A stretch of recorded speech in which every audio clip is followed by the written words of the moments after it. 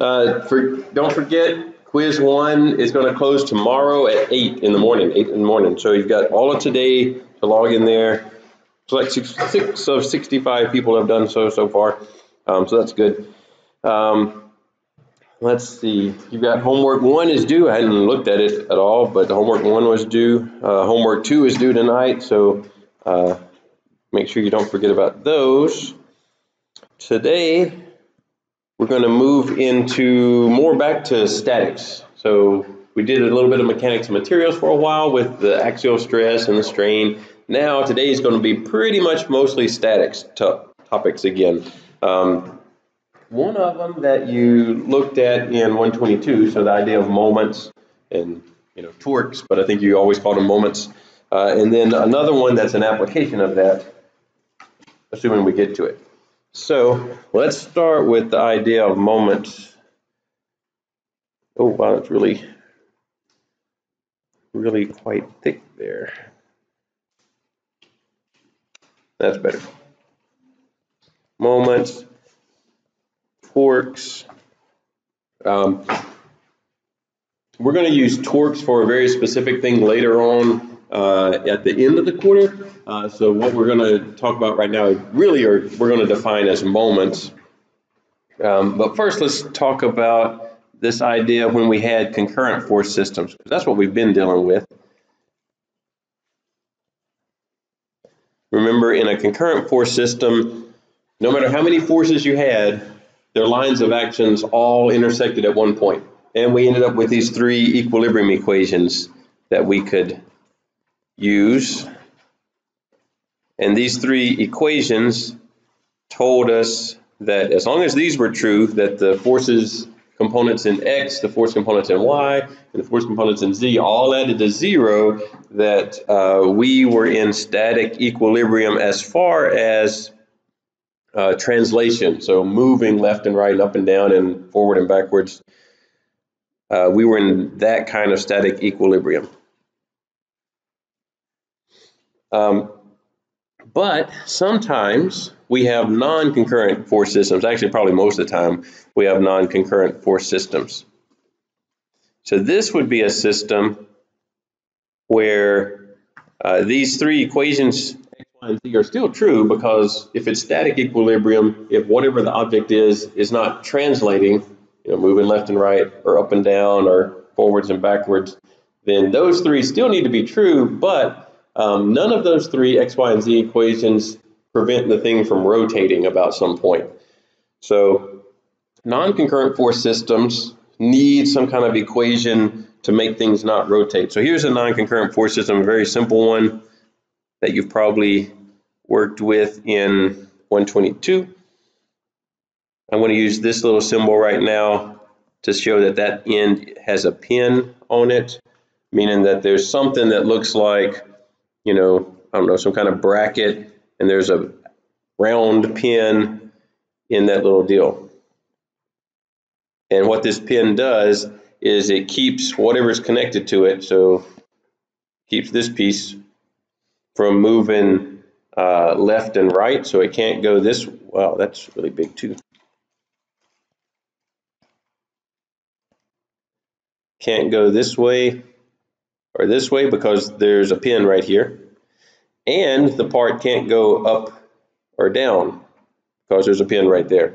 So pins actually constrain an object in 2 directions, left and right, up and down, or X direction and Y direction a lot of times. And it doesn't have to be left and right, up and down. Just these 2 directions, the way we're going to represent them, they're going to be orthogonal to one another. So it doesn't actually matter if they're horizontal and vertical, as long as they're 90 degrees from each other in our coordinate system.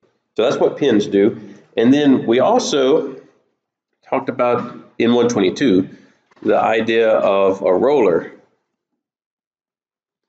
So that's the idea of maybe there's something at the other end of this beam that's attached to it, that's kind of like on skates or something.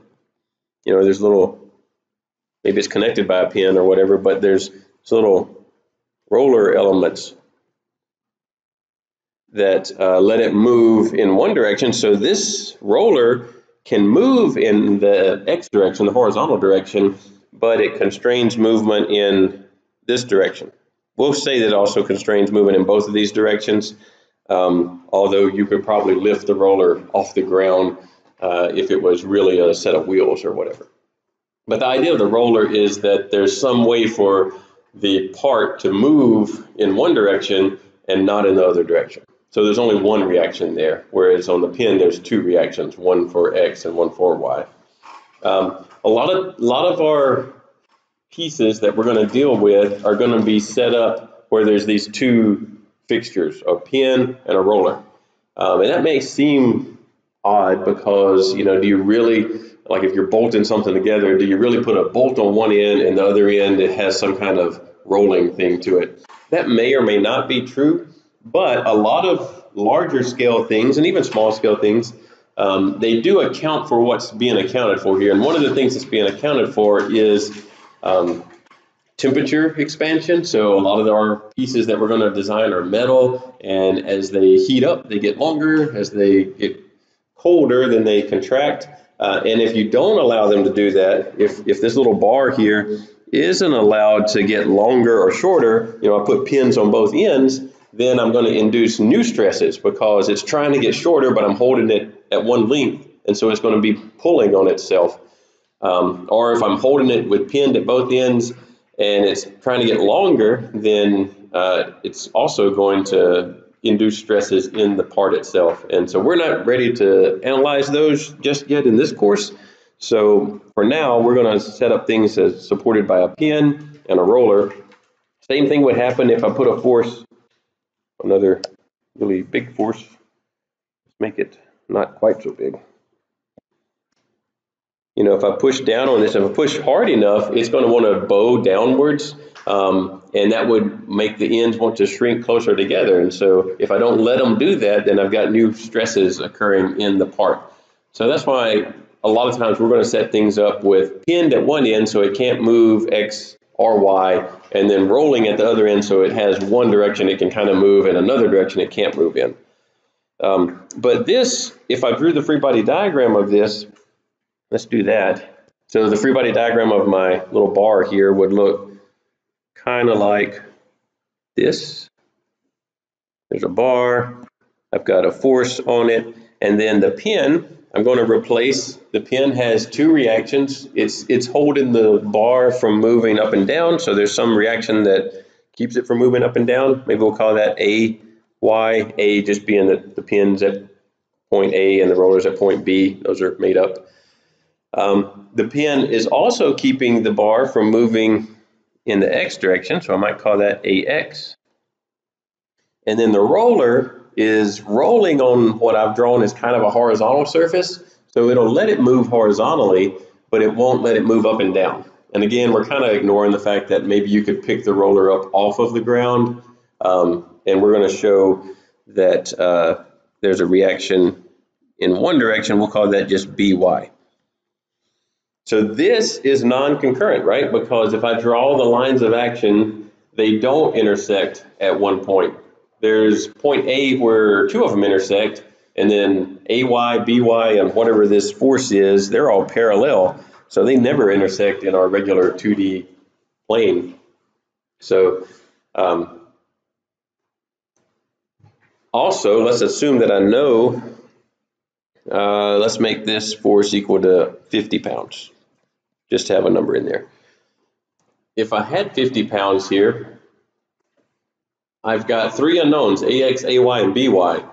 With these three equations, I could have solved that, but the third equation here is in the Z direction. I'm not even showing forces in the Z direction. I really only have X and Y, so I really only have two equations from what I used previously and three unknowns. So I need something else to keep to be able to solve for these three unknowns. So what we need is we need a new equation. Oh, we can get rid of this, move him down. We need a new equation. We need an equation that tells us if this body is rotating about some point.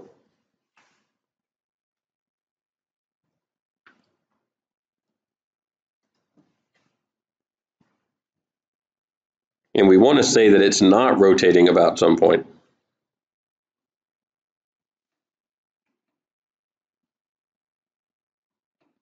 And the some point is kind of generic. It could be any point. We don't want it rotating about any point in our local coordinate system. We're not talking about it's rotating around the sun or the center of the earth or something like that.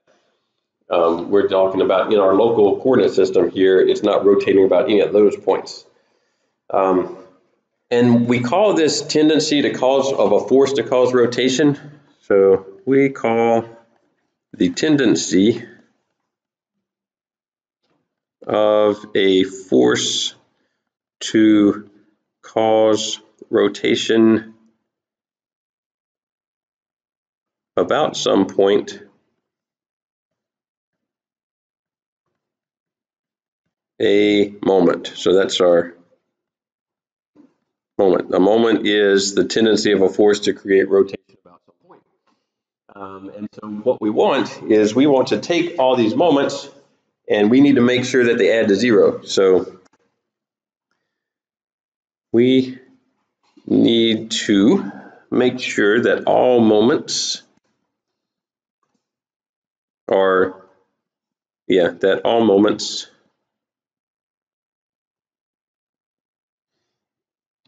sum to zero.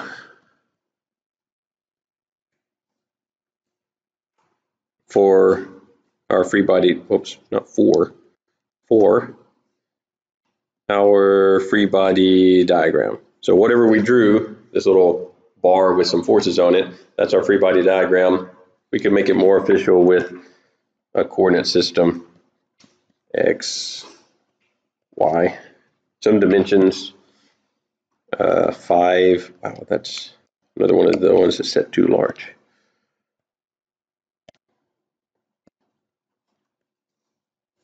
And maybe 2.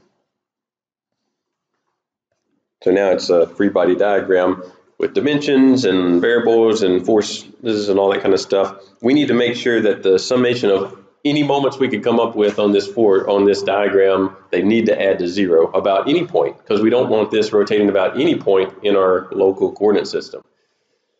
So we need basically this equation. We need to say that the summation of m, so that's moment, about some point that we'll pick equals 0. So x and y, we define them as positive when we draw the coordinate system. X going to the right is positive, y going to the upwards direction is positive. And we may or may not have actually defined moments to be positive. Depends on how strict you are. You can kind of take, and if you put your fingers in the x direction and curl them towards the y direction, then your thumb will be pointing in a direction. That's kind of the positive direction for the moment. So it also depends on where the z-axis is, which we didn't even show. So what we need to do to make sure that there's clarity on where positive and negative is on our little equation when we write summation of moments, we need to just say that counterclockwise is positive. Or maybe you want to do clockwise moments are positive. It doesn't actually matter when we're writing this equation. We just need to make sure that the equation is internally consistent. So pick one, or if there's one defined, like in web work, maybe it defines counterclockwise moments are positive or whatever, then go with that. But if you're just working it out on your own, then pick one of these and go with that. A lot of times you're going to have the one counterclockwise is positive. If it's given, a lot of times that's going to be what's given, or what's the standard for whatever you might be doing. But as long as you keep track of it in your equation, then you're okay. So let's also make, we defined a moment as like the tendency of a force to cause rotation about some point. That's a rotation. Moment is also equals force times distance. And since we're using x, y coordinates, we're going to specify that where F is perpendicular to D. You could also do a cross product if you were doing vectors, and that would be the same thing, or it would have the same effect. Let's copy our beam here, or our free body diagram of our beam. Copy.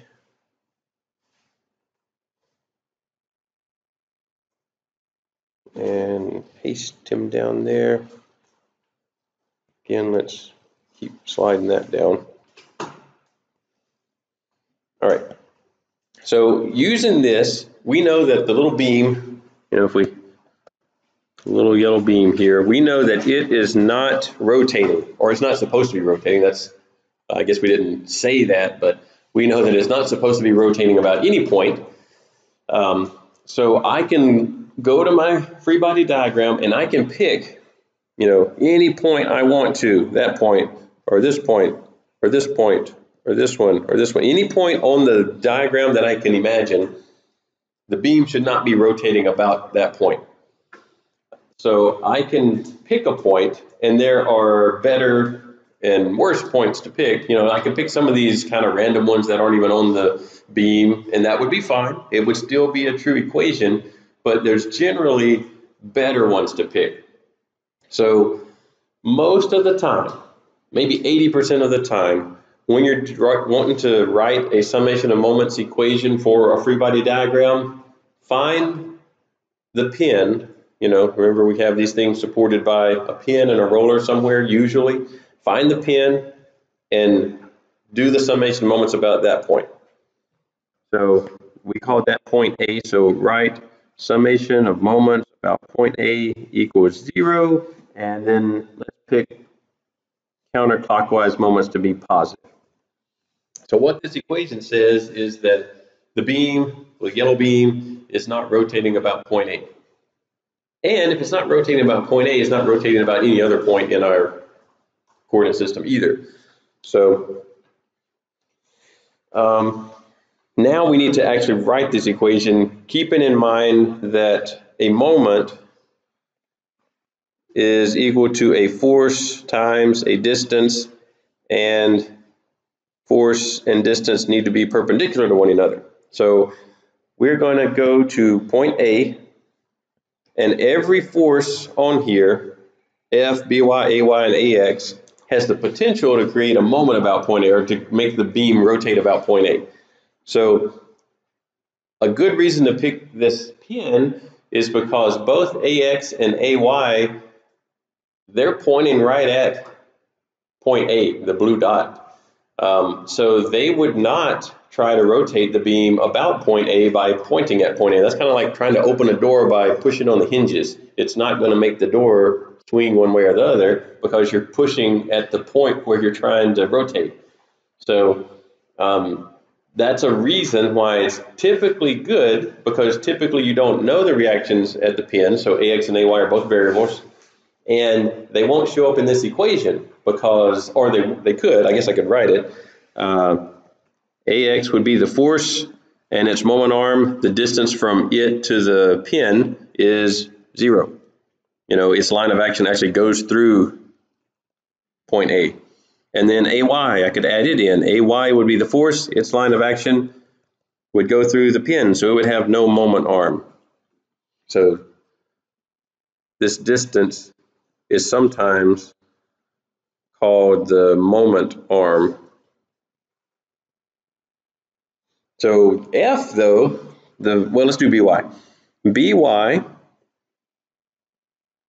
its line of action is over here. It's a vertical line of action. So perpendicular to vertical, remember the force and distance have to be perpendicular. So if the force is vertical, then the distance has to be horizontal. So I'm looking for the horizontal distance between BY and point A, which I labeled as 5 plus 2, 7. 7, I didn't put units, let's assume they're feet.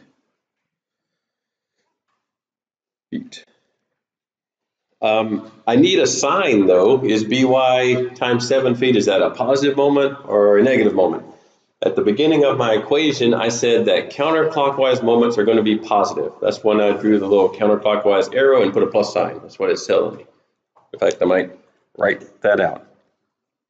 So counterclockwise moments are considered positive. So that's what this little part is telling me. And I could have done the opposite. Could have said that clockwise moments are considered positive. So then I go to BY, since that's the one I'm looking at. BY, if I imagine this yellow bar being pushed on by force BY, so it's kind of pushing on the bottom of it upwards, then the yellow bar, if it was pinned at A, which I'm kind of, it's not that it's physically pinned there, but my equation is talking about rotation at point A, because that's what I said. It's a mention of moments about point A. So I am imagining point A to be the center of this rotation that I'm describing here with this equation.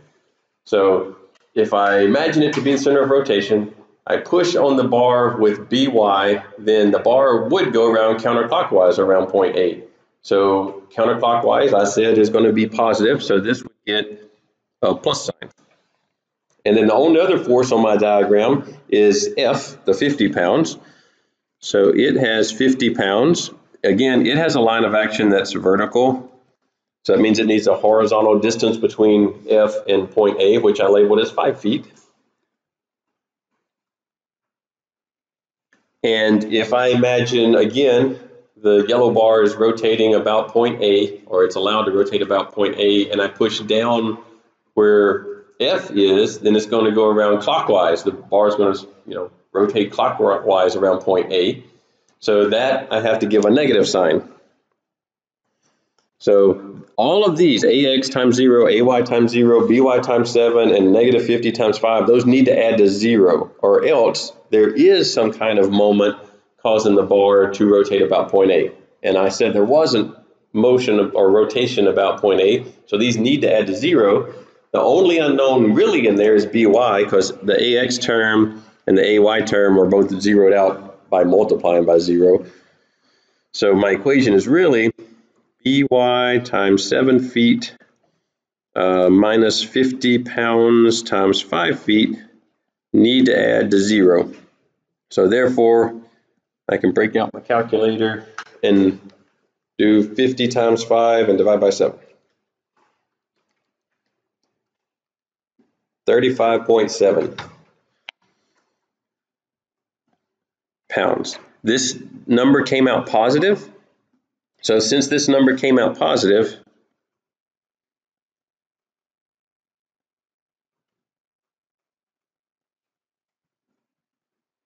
it means that I originally drew the orientation of BY the correct direction.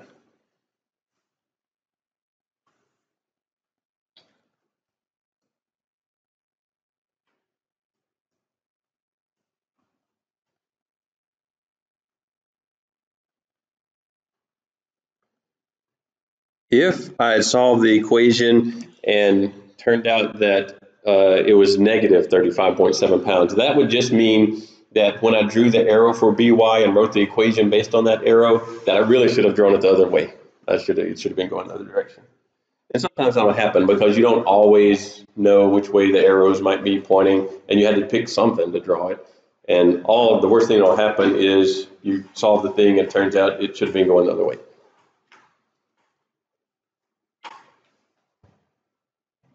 All right. So that's fine. But what if we had something different? So what if the 50-pound force is at an angle? So let's go back to move him down some more. Go back to our little bar. There's AY, AX, BY, but now let's put, oops, didn't want to do that. Put this guy 50 pounds and let's make it, well, let's see what angle is that. 45, well, I don't want to do 45. Let's make it something other than 45. Let's make it 30. There we go. Go up there. 30 degrees. And that says 50 pounds. It's kind of... Okay. So here I have two options. One of them I can figure out, you know, By is still going to work the exact same way that it worked before. Or remember, the force needs to be perpendicular to the point. So if I want to go in and use point A as the center of my rotation equation anyway, the moment equation, then I could figure out where is this line of action for the force, and then where's the 90 degrees from that, you know, it's right, 60, it'd be right there. So I could go and figure out that distance. Oh, yeah, it won't let me do that, because that's 90 degrees. So I could figure out that distance and that force to create the moment, 50 pounds times whatever that distance is. Generally, that's not the easiest way to do it, because you got to do some figuring on what is that distance d. Some people may prefer that method, and it's totally legitimate. It works fine. What we're going to do most of the time in class, as far as when we have a force that's at an angle, is we're going to break the force into its x and y components. So we would normally do this problem this way. So, oops.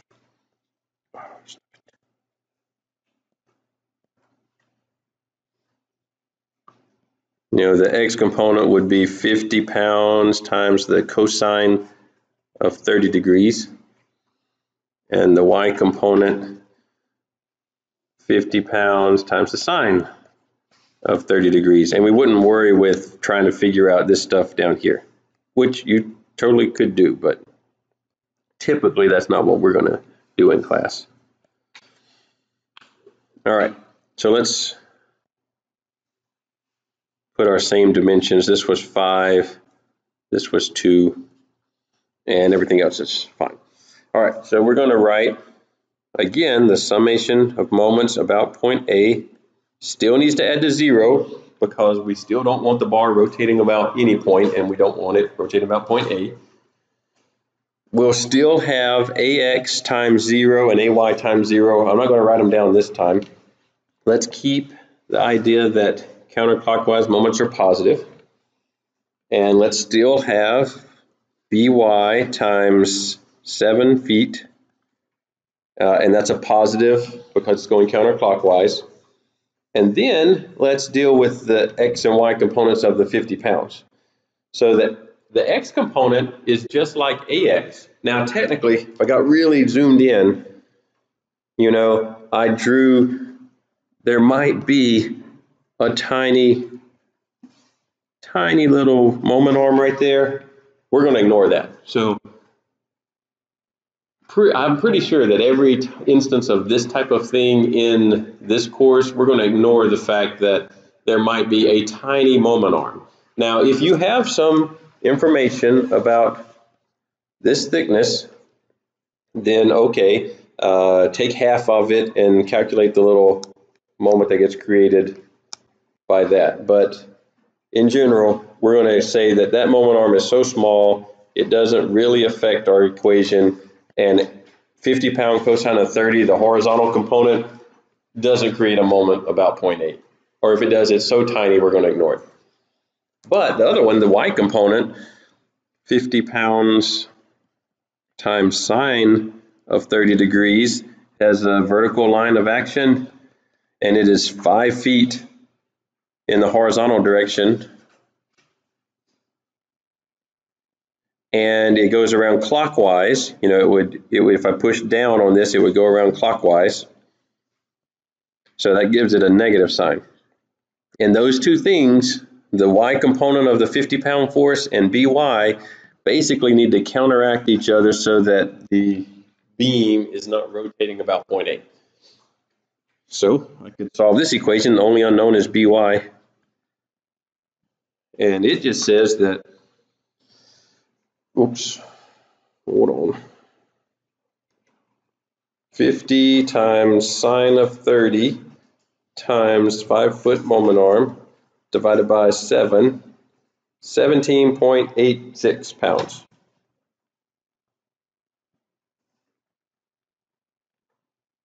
So it decreased, it was 35.7 pounds, but that was when the 50 pounds was pushing straight down. Now that we've got it at an angle, there's less reaction on By than there was before, because a lot of the 50 pounds is being reacted by the pin at A, actually. So AX, let's point that out.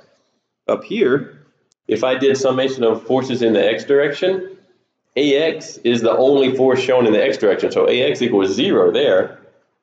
But here, I do have I have AX and I have the 50-pound cosine of 30. So they are equal to each other, basically opposite directions. So AX is not 0 here, but By went down. So changing the angle does affect other things other than just the moment about A. Let's see.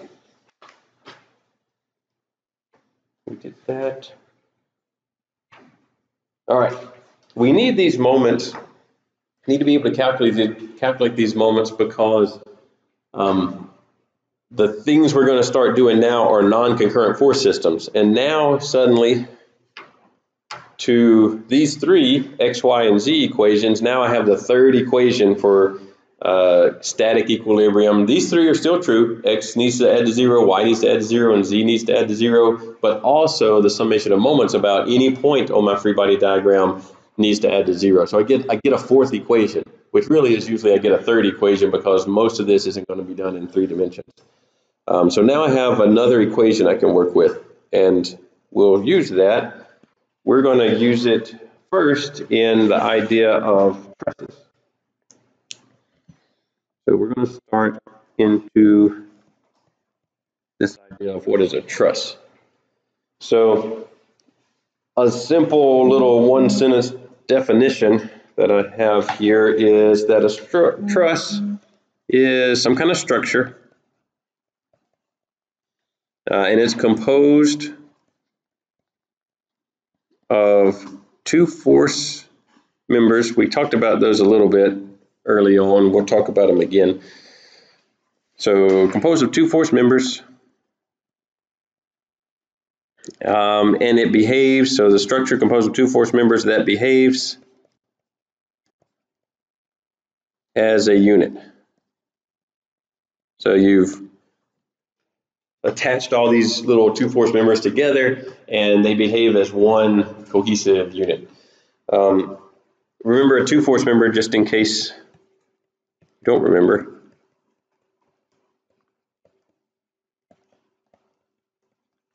So 2 force member is some kind of element that has 2 axially aligned, we'll just specify even more, collinear forces that act in opposite directions.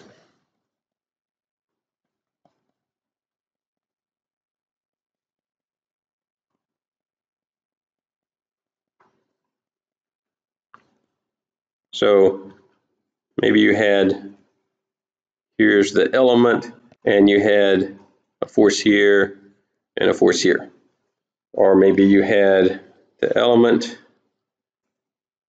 and you had a force here and a force here. All of these are the same, same magnitude, but opposite direction. So the top one's showing a tensile 2 force member, the bottom one's showing a compressive 2 force member. And one thing we didn't talk about, it doesn't happen all the time, but you could even have the member curved. So maybe the member is like this. In this case, where do the forces act? If it's a 2 force member, it's still, the axis is defined by where the pins are, where the connecting parts are. So the forces would still act like this, or they could be in tension, it doesn't matter. But so if you have some oddball shaped piece, then wherever the pins are, there's two pins, one on either end of this member. Well, they don't have to be at the very end, but there's two on the member. There's only two. Wherever they are, if you connect the dots between those two pins, that defines the line of action for these collinear forces. And then whether or not they're tension and compression determines which direction they point. We won't very often have curved pieces, but they can be two force members too. All right. So now we need a couple of assumptions for our trusses.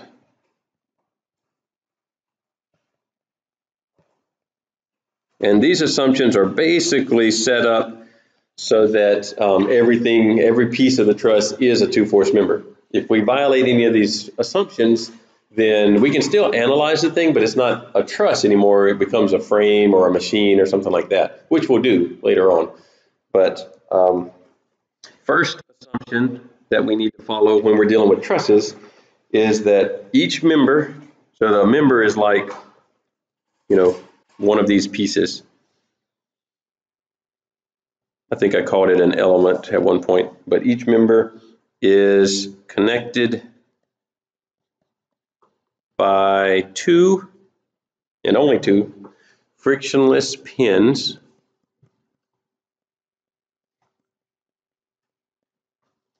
And not always, but usually the pins are at the end or at each end of the member.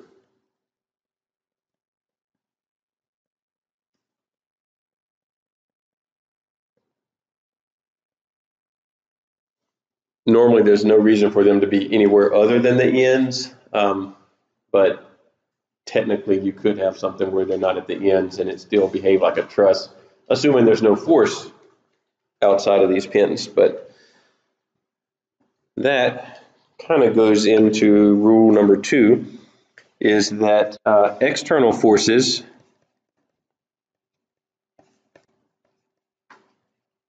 are only applied at pins or joints.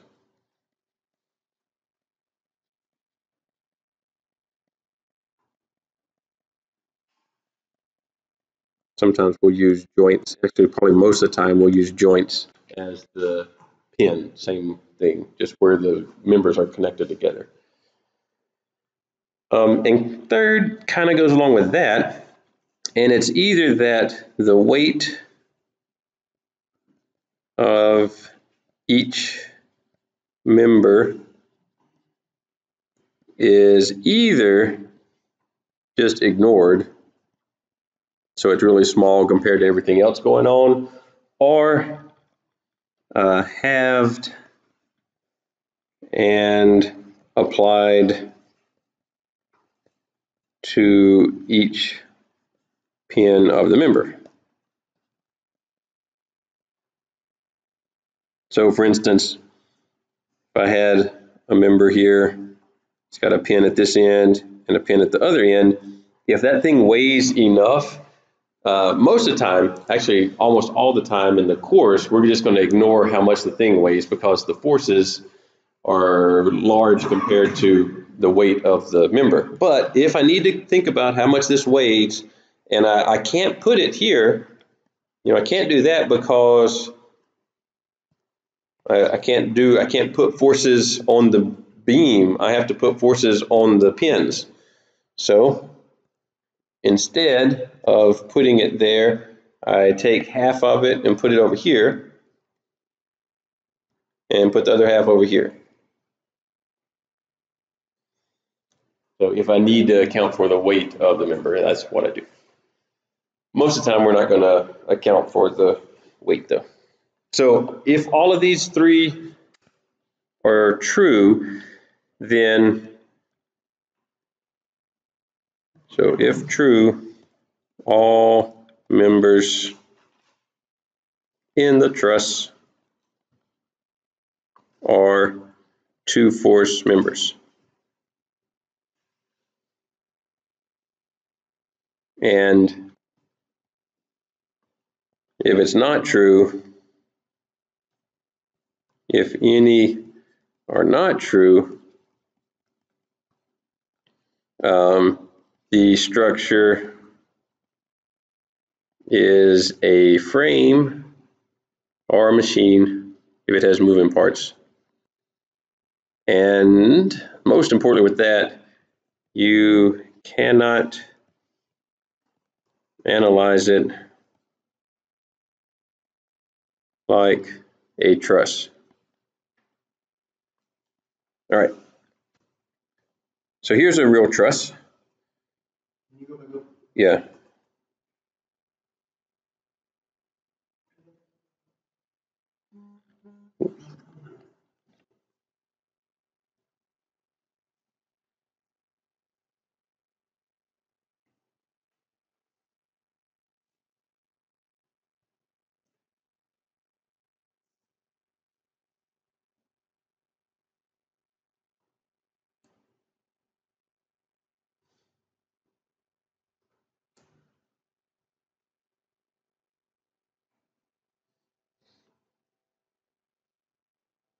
So I've got this thing, you know, it's some little, I don't know, bridge truss somewhere.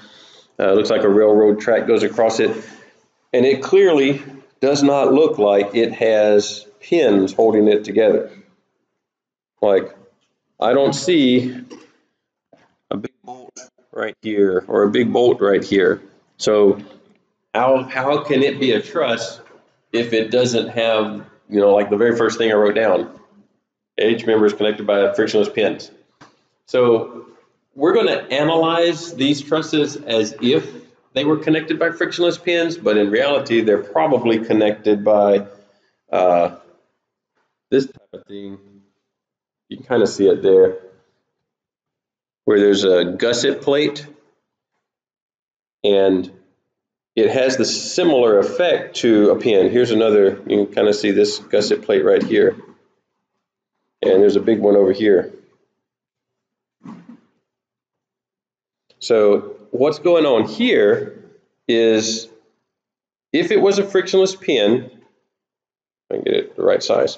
If it was a frictionless pin, then it would look like this. So let's pick that top corner where you've got a piece coming in here, and again, we're going to actually put a pin here. It had a piece going straight down, and it had one coming over here, and one coming over here. So what I'm trying to do when I say that it's a frictionless pin is, and these aren't all in tension, I'm just going to draw all of these in tension, is that I create a concurrent force system, because the other sets of the assumptions mean that every member is a two-force member, and so then I can draw these forces going in the direction that the member is going in, because they're all straight members, and it looks like everything would intersect at this point. So what I'm trying to do is create a concurrent force system.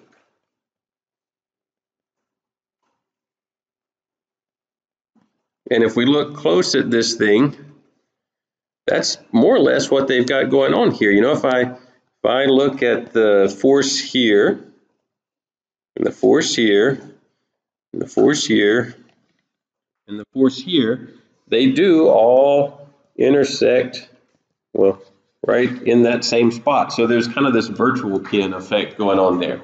What I don't want to happen is something where maybe I build it like this.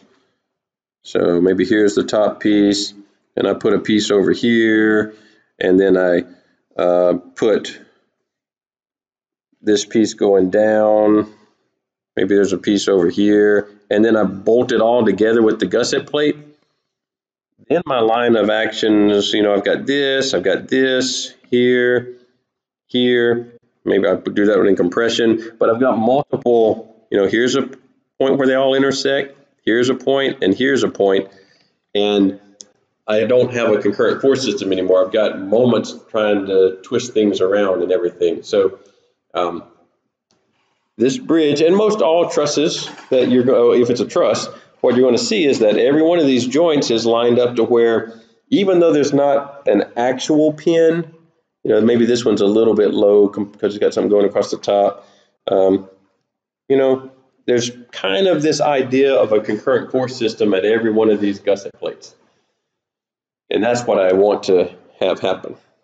And a lot of times you'll have trusses that aren't, you know, technically they're violating some of the rules here or whatever, but we're going to analyze them as if every one of these rules is followed. So let's take a simple version of that truss, not the whole thing, but let's take a little mini version of it, and let's look at how we might analyze the thing. All right, so a simple version. Let's say that we've got a top. I'm just going to use these little circles. Those are the joints or the pins that we're imagining are there. And let's put here, here.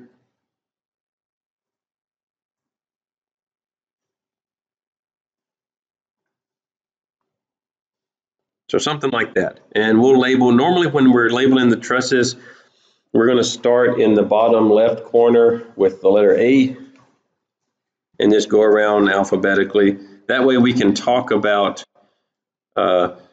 member CD and know which one we're talking about, or member DE, or whatever, and it's clear which one we're talking about. Let's put some units. Let's say that this is 4, so we made it much smaller. That's 4 feet. That'll be 4 feet also. That looks like that's 3 feet compared to the others. And let's put some force on here. Here's a new force that we haven't used. Let's put 20 and then kips. This is kind of like the same thing as the KSI that we had before, where they took the K from the metric system, the kilo K, the 1,000, and they put it with pounds, and so 20 kips, whoops, is 20,000 pounds. And so you'll see these type of units in trusses a lot because they're typically going to be dealing with very large forces. Instead of writing 20,000 pounds or 50,000 pounds, you write 20 kips or 50 kips or something.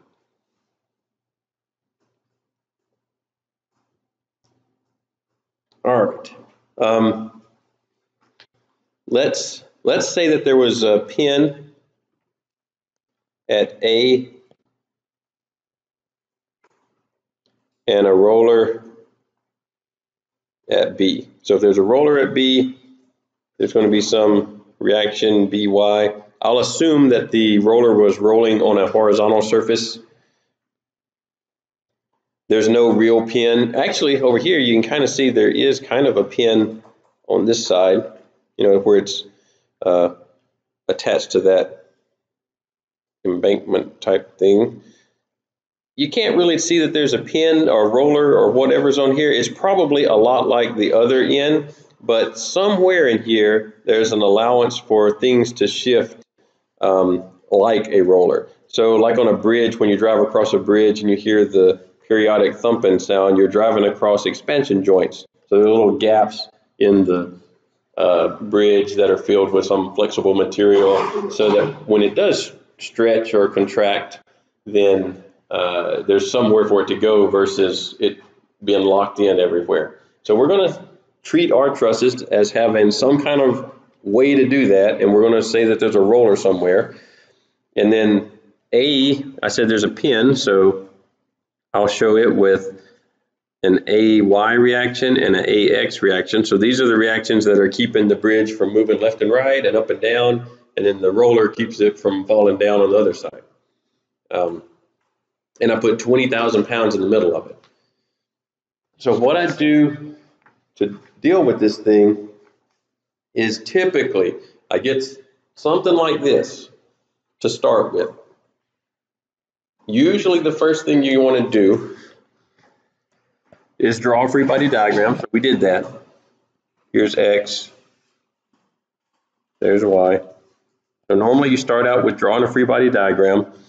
And then, well, let's write down that. Draw free body diagram of entire truss. This is not 100% what you would do every time. Sometimes you can see shorter, you can shortcut some of these steps, but if you don't see what to do next, then just follow these steps, and you might do a little bit extra work, but you will still be able to solve the problem. So we did that. We drew the free body diagram of the entire truss. This is it. Next, you would solve for external reactions.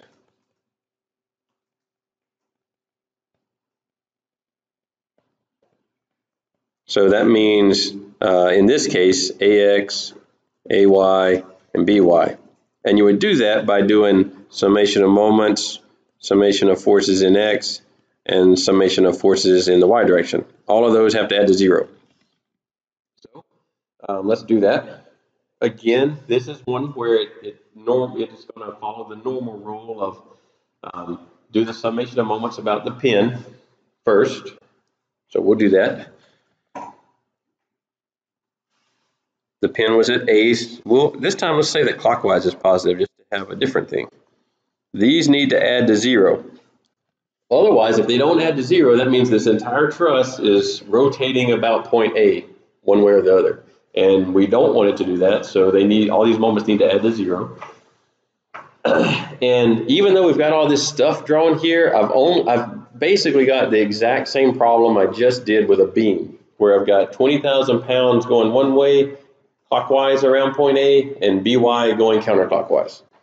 So this time I said that clockwise is positive, so if I do the 20 kips times the 4 feet moment arm that it has, that would be clockwise, which is positive, minus BY. It has a vertical line of action, so I need the horizontal distance because they have force and distance need to be perpendicular when I'm calculating moments. And it has 8 feet from that line of action to point A. And that's it. AX and AY do not create moments about point A, so they're not going to go in this equation. So therefore, BY equals a positive 10 kips, or 10,000 pounds. And then you could do summation of forces in the X direction equals 0, and that just says equals AX. So therefore, AX equals 0. And in my free body diagram, there's only one force pointing in the X direction. There's only one force that has an X component. So it has to be 0, or else the truss is moving in the X direction. So that's easy. And then I use the last equation. Summation of forces in the Y direction have to add to 0, or else the truss is moving up and down. And that says that AY minus 20 kips plus BY equals 0. And I just found a value for BY is 10 kips, so I could say that AY minus 20 kips plus 10 kips for BY equals 0. Therefore, AY equals 10 kips. All right, so now, and you might want to go and label those on your diagram if you want to. That's 0, AY is 10 kips.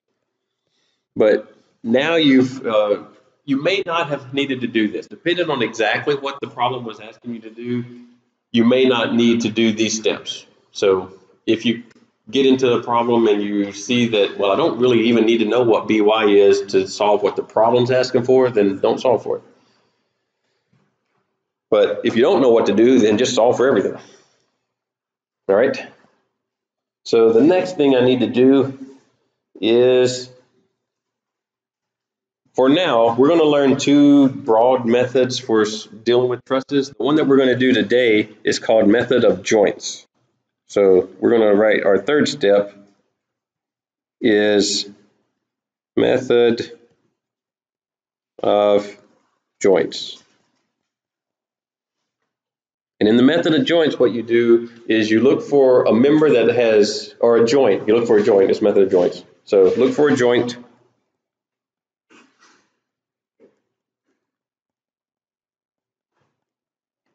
with only 2 members. So that means A and E qualify. B, C, D, and F all have more than 2. So A has AB and AF, and E has DE and EF. So in our case, joint ARE. Oh, you know what? That's weird. So I put BY equals 10 kips, but I put that on joint E. It would probably make a lot more sense that that is EY. You don't have to change it, just recognize that.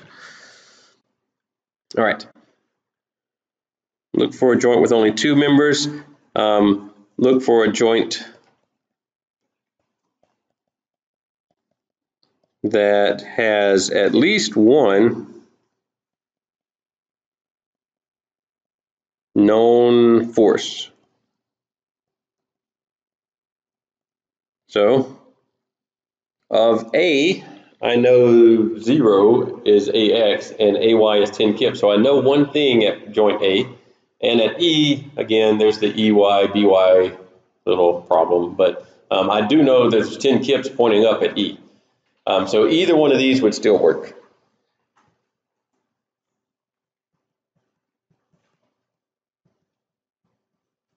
All right, so I pick one of those and draw the free body diagram of that joint.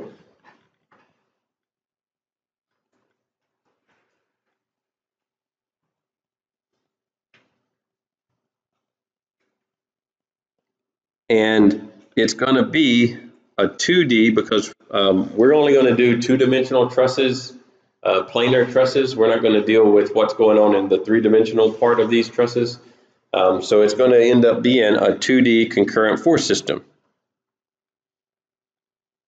So let's just say that we chose A. So you go back up here to A and you isolate it and you draw its free body diagram. So A is just a pin, and then I had an external 10,000 pounds, so 10 kips, and I had a force here and a force here. These I don't know, and I don't know unless I'm good at looking at the truss and figuring out what parts are in tension and what parts are in compression. I don't know, which way to draw these 2 arrows. So I'm going to just elect to always draw them in tension until I know better. So I'm going to put that one in tension and that one in tension. Remember, tension makes the arrow point away from the body. The body in this case is just the little pin at A. And I will label them the force in, this would be AB, because that's member AB on that angle. And the other one will be the force in member AF.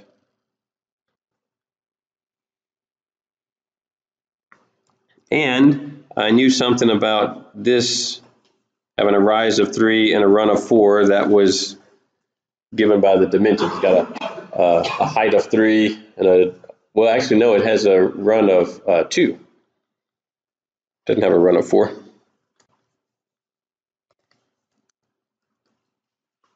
So a run of 2. So I could either use that 2 and 3 to calculate the angle between AB and AF, or what I'll do this time is calculate, what's this little hypotenuse right here. So 3 squared plus 2 squared, add that together, take the square root of it, and you get 3.6. We just go with 3.6. So I'll use that. All right. Once you get a 2D concurrent force system, it goes back to what you did on the first day, or maybe the second day, or whenever it was. You apply your summation of forces in the X direction to this system and to the Y direction. In this case, it actually makes sense to do Y first. because only AB has a Y component, AB in the 10,000. If I do that, then I'll be able to solve for AB. If I write the summation of forces in X first, I'll have two unknowns, the X component of AB and the X component of AF in that equation. So sometimes it makes sense to write X first, sometimes Y first, sometimes you have to solve them simultaneously. But this is why we wanted to look for a joint with only two members. If I drew a different free body diagram of one of the joints that has three members, then I have three unknowns. And so I might specify, look for a joint with only two unknown, because at some point I'll know AB, and then joint B has BC and BF unknown, but I know AB. So there's only two unknowns at a time, which plays into the idea that it's a 2D concurrent force system, and I have two equations, summation of forces in X, add to 0, summation of forces in Y equals 0. So here, this equation would say FAB, I drew it going upwards, so that gives it a positive, because so here's the tricky part. You kind of have to flip between tension being positive, compression being negative, and then also at the same time think about X and Y. So they're not, X and Y is not related to tension and compression. So when I'm writing these equations, this is talking about summation of forces in the Y direction. So it doesn't matter if it's tension or compression, it matters is it pointing in the positive Y direction or not. So make sure that you don't get your signs confused by you have to put a negative sign on a tensile force, because we're talking about two different things. So here, AB, I drew it as a tensile force and it points in the positive Y direction, so it gets a plus sign, and then I would do the 3 over 3.6 to get the Y component of it, based on my little rise, run, and hypotenuse triangle there in blue. Or you can figure out the angle and do sine or cosine. AF has no Y component, and then I also have plus 10 kips from the force that was labeled AY at one time. These two need to add to 0, or else joint A is moving in the Y direction. I don't want joint A to move in the Y direction, so these need to add to 0. So when I solve for this, FAB equals 10, or negative 10, divided by 3.6, 12. But it's negative kips.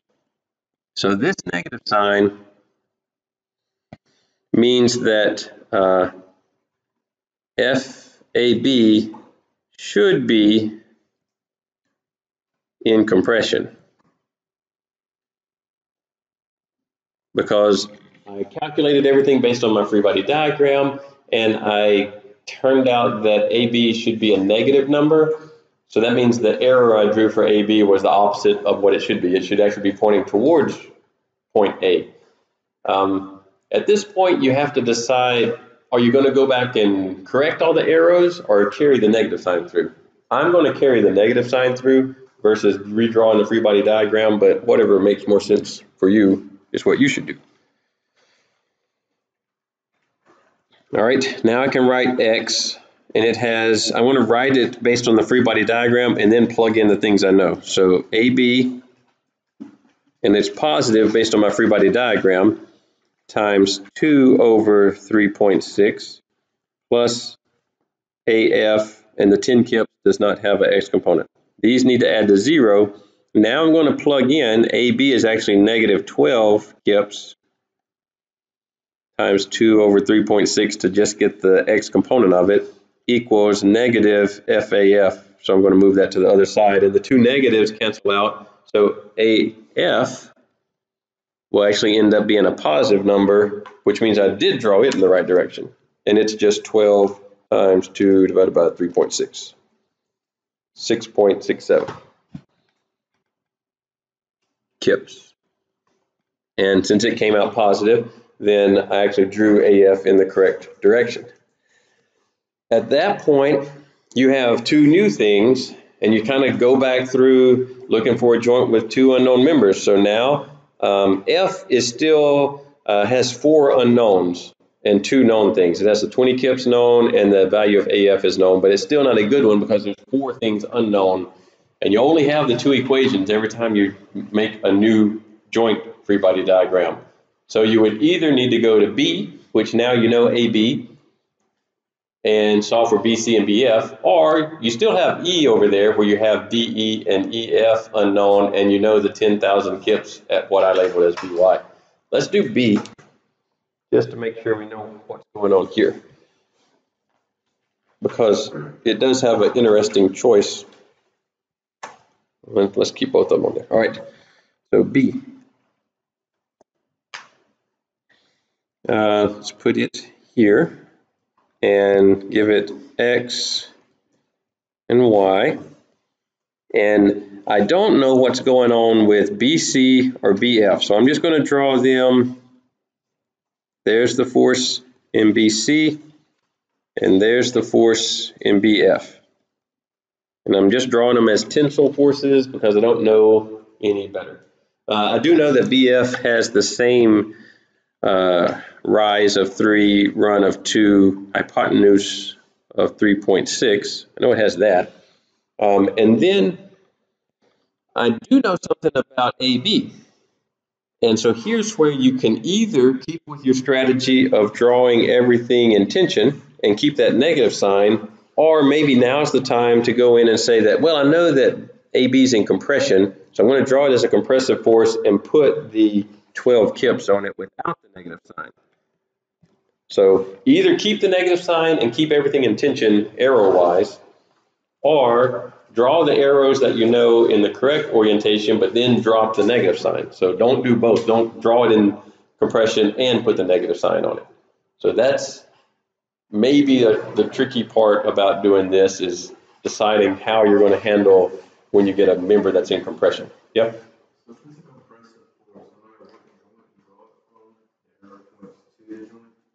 Yes. If it's compressive, each one of these free body diagrams, basically right now I'm drawing this free body diagram. So if it's compressive there, it's going to point towards joint B. If it's, and maybe this would be a good thing to do. So here's A, here's B, here's the little piece in between them. So if this thing's in compression, then everywhere it has to be pointing towards the member. No matter which piece of the member I draw, it has to point towards it. If I draw the joint, then it has to point towards the joint. If I draw the actual member for some reason, then it needs to point towards the member. If I draw joint A, it needs to point towards that. And if I look at it, each one of these would have the same magnitude. And so I get equal and opposite reactions. This is Newton's third law. I get equal and opposite reactions at every one of these places. Same magnitude of force, but I'm looking at it from a different point of view, from the pin or from the member or whatever, but they all are consistently compressive because they're all pointing towards the member or the joint or whatever it is I'm looking at. So yes, long way to answer your question. I am going to say it's probably less confusing, I think, to, when you draw a new diagram, draw the arrows the way that you know they should be. I could totally be convinced that it's easier to always draw them in tension and keep up with the negative signs also. So they both work, it's just don't do both of them at the same time. Pick one way and do it that way. So either draw this or draw this.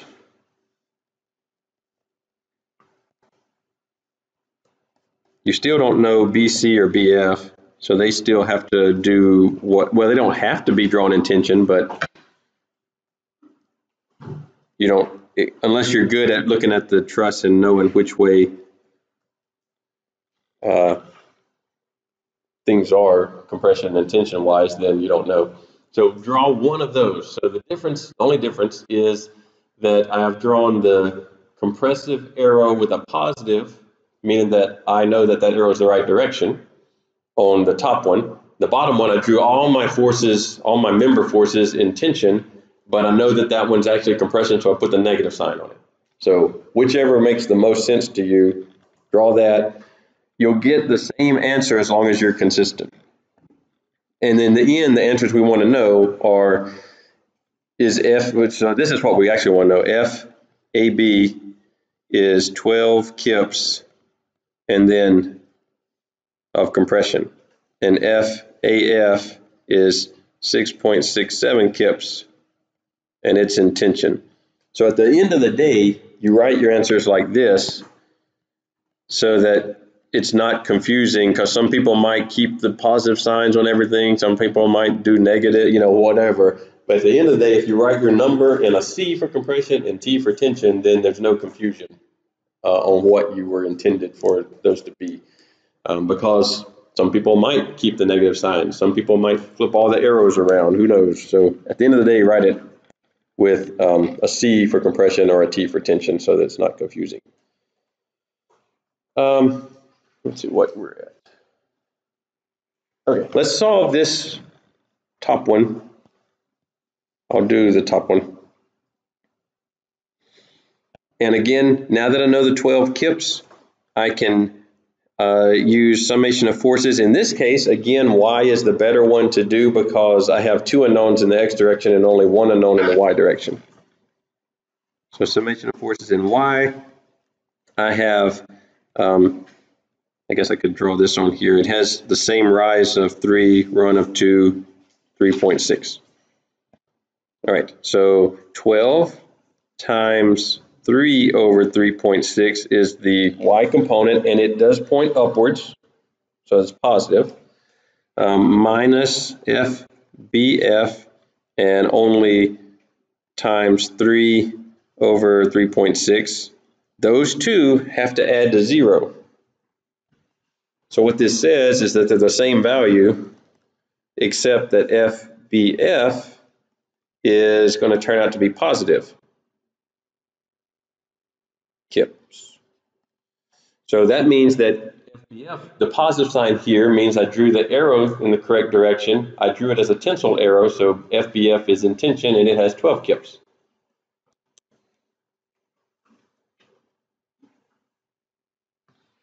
And then summation of forces in the X direction need to add to 0.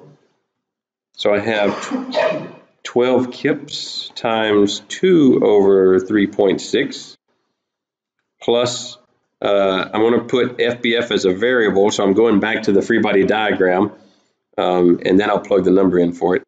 2 over 3.6 plus FBC based on my diagram. Those all have to add to 0. And then I put in the 12 kips for FBC. So that ends up being, I have 12, well, let's just write it. 12 times 2 over 3.6 plus another 12 times 2 over 3.6 equals negative FBC. So that total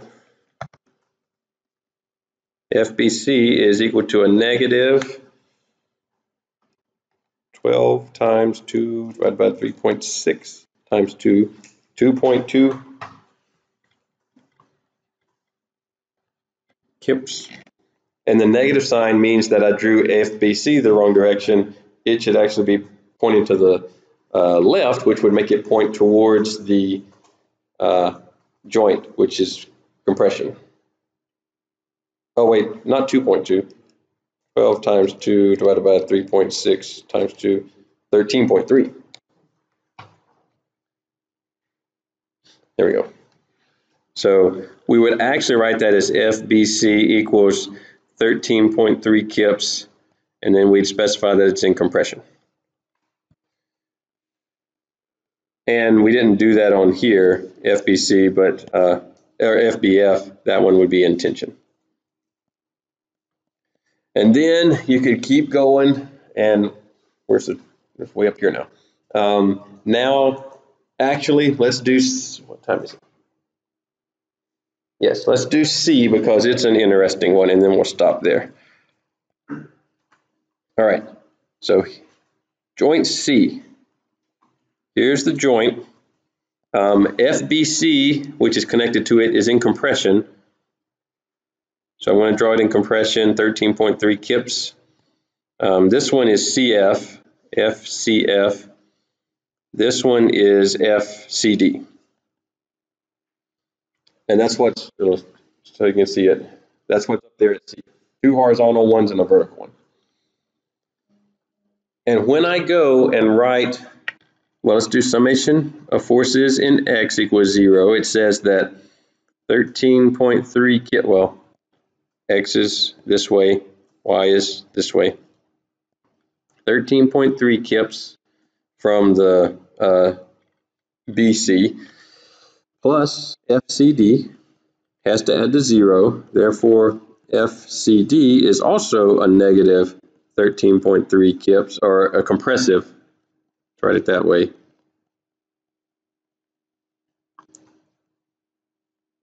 So that's its actual answer. But when I write summation of forces in Y,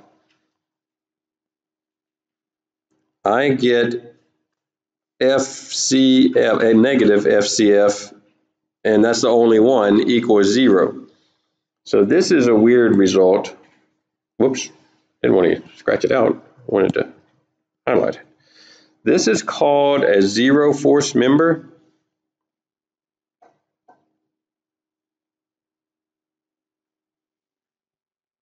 And this is a thing that happens in trusses. So in this truss, depending on how it's loaded, several of these members could be zero force members in that they, when you calculate them, they don't actually have any force associated with them. But you have to remember that you calculated this in one instance where there's 20,000 pounds loaded at joint F, and there's 10,000 reaction pounds at A and Y, and there's no forces anywhere else. So in that one instance under that loading, then yes, CF is the zero force member, but you might move the loads around somewhere and it's not a zero force member.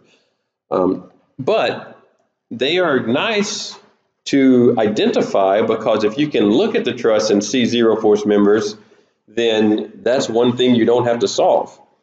So here's some rules for finding zero force members, just by observation.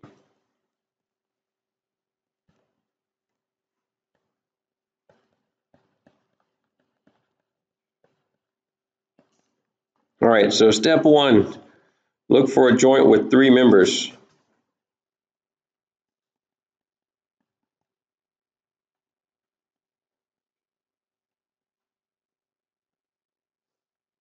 Step 2, does that joint have 2 collinear members?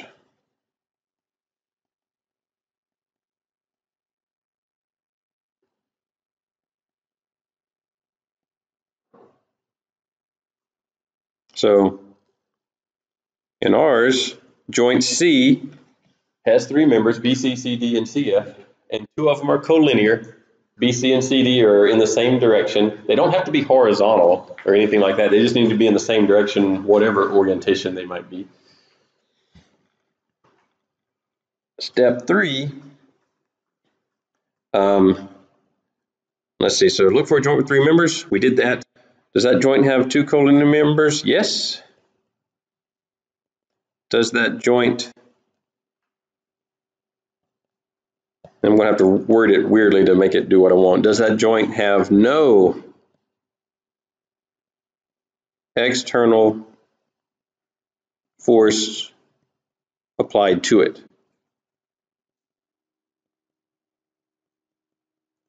If so, yes. The third member is a zero force member. All right, so if we answered this one no, then not a zero force member. Well, actually, I guess I should put that here. No, not a zero force member. So in our case, way up here, we had joint C has 3 members. B, C, and CD are collinear. There's no force, no external force applied here. No external forces on joint C. Not internal forces, not like member forces, but external forces like the 20 kips or the 10 kips. So as long as those are not there at C, there is one down there at F, but it's not applied at F. It's not applied at C. Then the third member, the one that's not collinear, is a zero force member. So you can actually take them out. I normally don't take them out. I just kind of, make them like this or draw a 0 on them or something. That's not a zero force member. So they remind me that, hey, that's a zero force member. Part of exam 1 will be a truss with a bunch of forces on it and identify all the zero force members in the thing just by looking at it. You won't have time to go through and calculate everything. You got to be able to look at it and see if there's a zero force member. And if you find one like CF, then it does 2 things for you. One thing, it says that if you were to calculate CF like we did, you would get a number of 0 kips or pounds or newtons or whatever. Also, it would tell you that the 2 collinear members have the same force. So the CD and the BC both have 13.3 pounds of compression. There is one other way to find a zero force member. 2 members. Well, let's write it this way. A joint with only 2 members. Only 2 members. And no external force.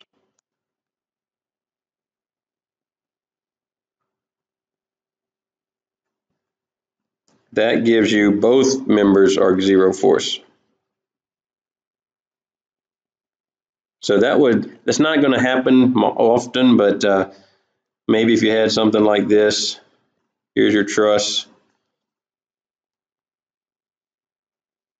and you have a force over here and a force here, maybe a force here, and that's the way it turns out looking. Here's A, B, C, D, E, and F. Then CD and EF are both zero force members, just because they're kind of just hanging out there. Again, we're neglecting the weight of the members themselves. So assuming that it's okay to neglect the weight of the members, then those 2 would be zero force members. Normally it doesn't happen that way, but it is possible. Once you find a zero force member, you should go back to step 1 and see if, taking that member out, does anything else qualify? In this case, it doesn't. But sometimes there would be another joint that only had 3 members then at that point. If you took member CF out, it's a zero force member. Maybe there's stuff that it was connected to that now only has 3 that qualifies. And you can have a chain reaction. One other little detail about trusses is that all these closed loops in the trusses, all the little shapes, are always triangles. So this, you might actually see this kind of truss in a house or a barn or something, but it's not really a truss that we're going to analyze, because this open part right here is not a triangle, so not a truss, at least not the kind that we'll analyze, because once you add a 4th member, it's not inherently stable anymore. A triangle, assuming the members don't change length, a triangle can only ever be this shape, or whatever shape it is. But a square, or any shape with more than 3 sides and connected by frictionless pins, this thing could, without changing the length of the members, could become like a rhombus, right? So it's not inherently stable.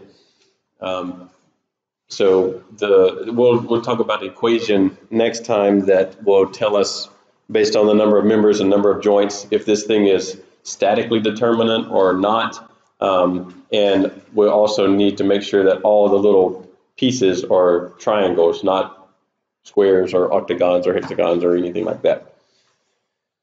All right. I think that gives us enough about moments and trusses. We're not done with trusses, but we're done, I think, for today with trusses. And we'll come back Monday and talk about a different method to solve trusses. We'll probably work some more truss method of joint problems too.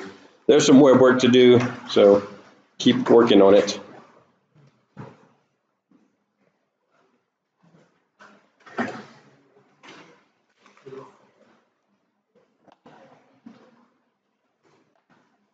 I had a question about the homework. Okay.